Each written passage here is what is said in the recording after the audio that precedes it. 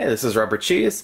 I've got a Coleman Xtreme wheeled cooler, and one of the wheels has fallen off, so I'm just fixing it myself. I thought I'd make a little video of how to do it. It's really cheap. It's going to cost me about $2 using parts from the local hardware store. So if we spin the cooler around, you can see how Coleman attaches their wheels.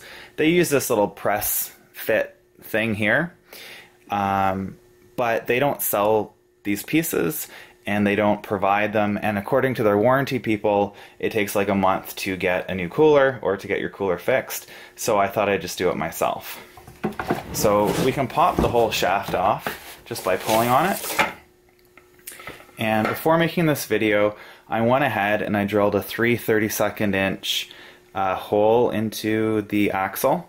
I drilled it as close to the edge as I really could, but I wanted to keep a little bit of material between the hole and the edge.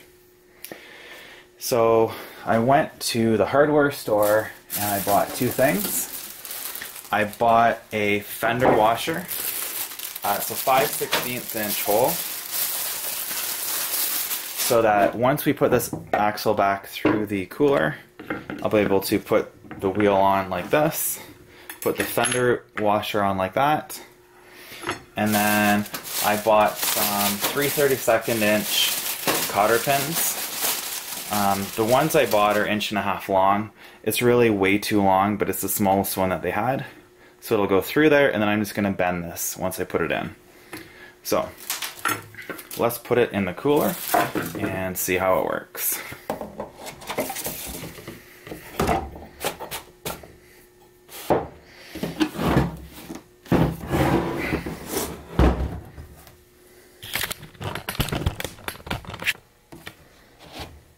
Okay, so I'm just going to pop the wheel on, and you can see the little hole right here.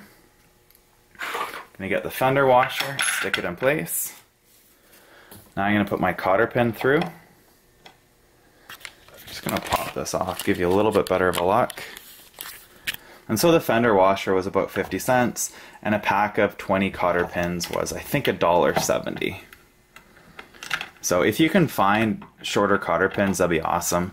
Just like I say, my store only had 1.5 inches. So I'm just going to take it, I'm going to grab some pliers, bend these back, and then I think I'll clip off the excess.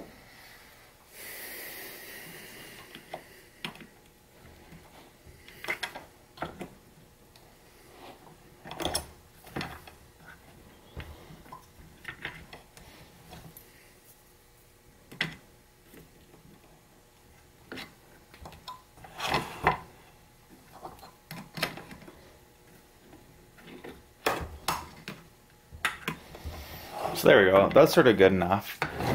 Before I use it, I'm going to go ahead and clip these off. But I mean, for now, it works great. And just to zoom into the actual wheel itself.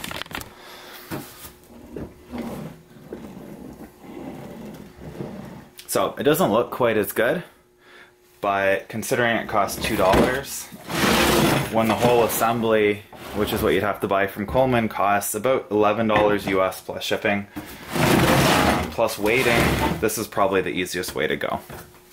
So hopefully this helps you out if you have the same problem with your cooler.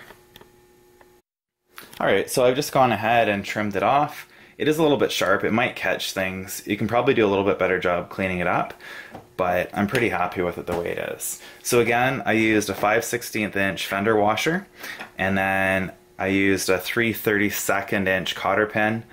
That's the size of hole that I drilled through, and that seems to be a pretty good size.